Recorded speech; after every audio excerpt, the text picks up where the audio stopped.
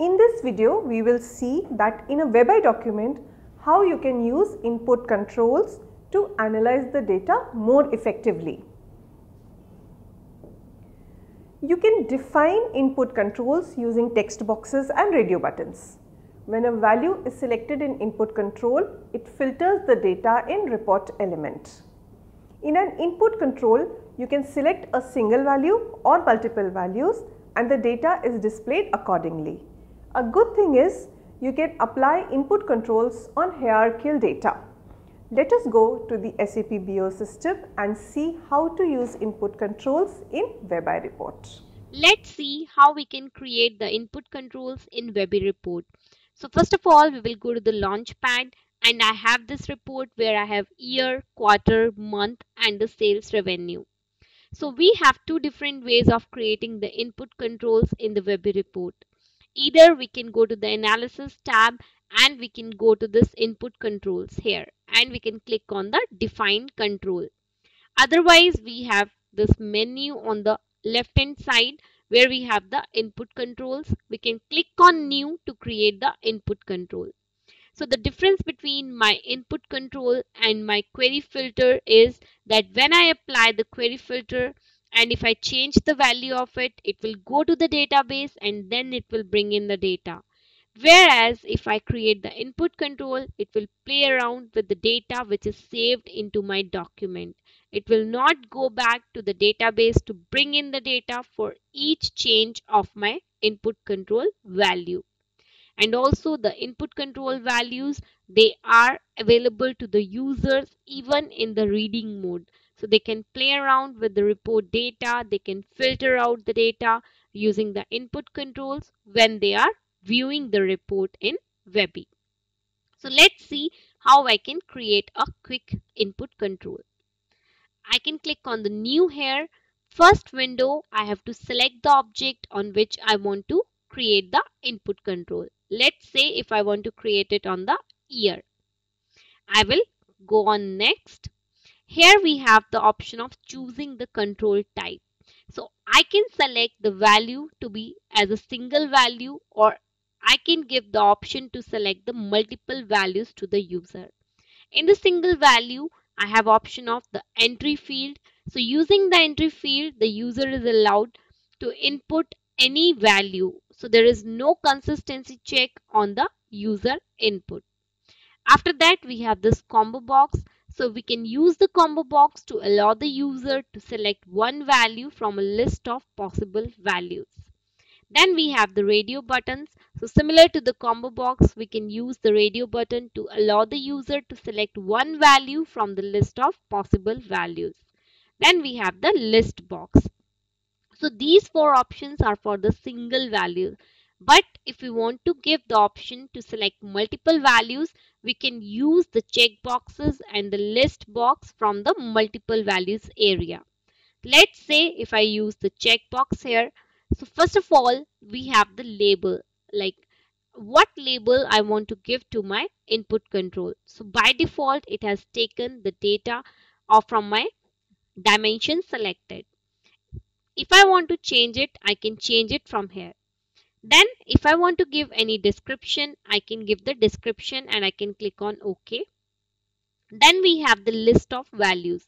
So I can choose either all list from the report, all the values from the report, or I can select the particular values if I want to show any custom values here. After that, we have the use the restricted list of values. So if I choose the custom values, it will be automatically selected. Then if I want to give any default values to the input control, I can use this option of default values. Then allow the selection of all the values, like do I want the user to select all the values or not. In that case, I can choose yes. Then operator. So what operator I want to apply for to this input control. So let's say if I have the input control for year. So do I want the values selected by input control to be in list or not in list? Then we have the number of lines. So how many lines I want to show at particular time. Then I will click on next. After that, we have to select on which block of my report I want to apply this input control on. So here we only have one block, so that's why it's automatically selected. But if we have more than one blocks or more than one chart or blocks into my report, I have the option of selecting the block on which I want to apply this input control. Then I will click on finish. So now I can see that I have this input control year available to me. I can change the values depending on these values here. So if I deselect the value of 2004, I can see that now my report has 2005 and 2006 data. Similarly, I can deselect the value of 2005.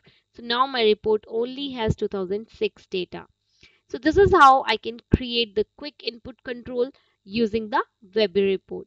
Now let's say if I want to edit it, I can go to the edit, and here I can change the value if I want to change the control or if I want to change the dependency. I can go here and I can edit the value of an existing input control. Now let's say if I have one more block into my report. Let's say if I have one more block where I have only the quarter and the sales revenue to my report. Now if I create this input control where I have this year and I want to edit this. Now in the dependencies, I can see that automatically it has selected both, but I don't want to select both of them. I only want this block 2 to be affected by the value of my input control. I will click on OK. And now I can see that my first block has the data of 2004, 2005 and 2006. And my second block has quarter values and the sales values.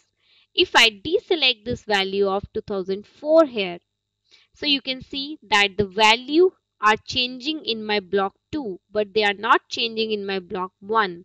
Why? Because in the input control specifications, I have given that my input control should only impact the value of my second block. It should not impact the value of my first block.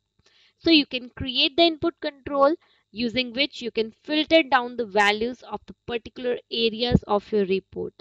And my input controls, they are specific only to my particular report, similar to the report filters. So if I go to my second tab, here I can see that I don't have any input control specified. So my input controls are specific to my report. They are not specific to my complete Webby document. If I want to delete this, I can simply go and remove. And it will delete this input control from the report. So in this tutorial, we have seen how we can create the input controls into the Webby report, how we can apply them into the different blocks of your report, and how we can edit them and how we can delete them from the report. Thank you.